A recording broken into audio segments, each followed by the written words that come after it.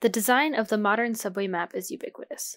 Originating with Henry Beck's 1933 London Underground map, the design has been imitated in transportation maps for cities around the world.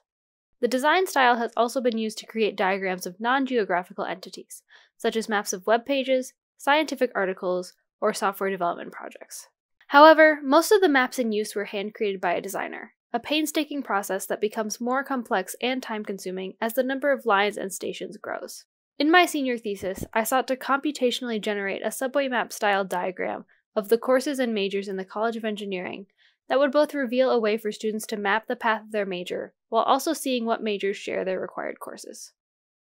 There have been past work in computationally generating metro maps using the stations and lines of existing geographical maps. Many of these methods specify that no station can be connected to more than 8 lines, and were unsuited for my purposes. In creating my algorithm, I mainly referenced Jonathan Stott's automatic metro map layout using multi-criteria optimization, which describes criteria with which to score a potential metro map layout, and a hill climbing algorithm that utilizes that criteria.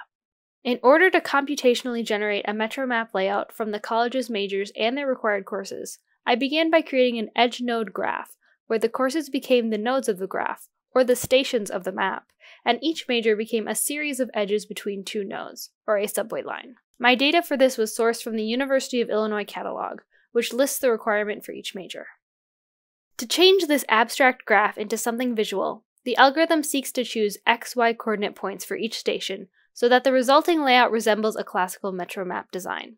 To give this a starting point, each station is assigned an initial pair of coordinates by applying a force-directed graph layout. The points are then iterated upon by exploring the area surrounding each station within a given radius, and determining if the overall graph would look a little bit more like a metro map by moving that station to any of the surrounding points. This is determined by applying a set of 6 criteria. Angular resolution. Any edges or lines attached to a station should be as spread out around the circumference of the station as possible, instead of being bunched up on one side.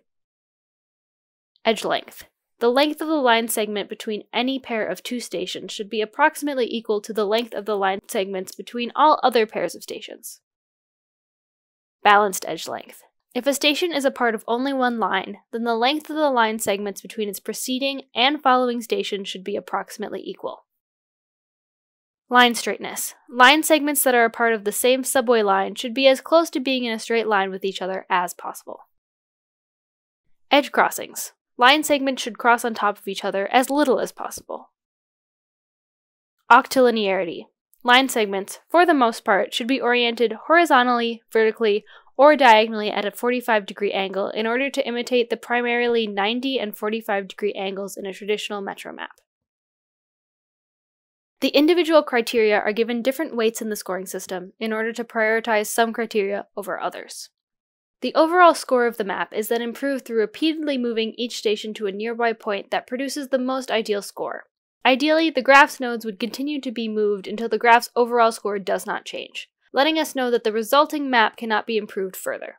In practice, that would take too long to calculate, so we take our final product to be the coordinates produced after 50 to 100 iterations of the algorithm. One iteration of the algorithm consists of every station in the graph having been evaluated and potentially moved once.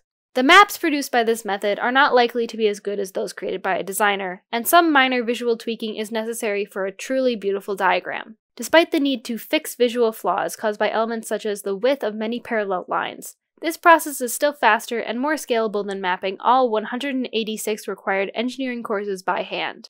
In terms of future work, the quality and readability of the resulting diagram might be improved by experimenting with different criteria weightings, removing or adding criteria, or by devising an initial layout format that does not use a force graph.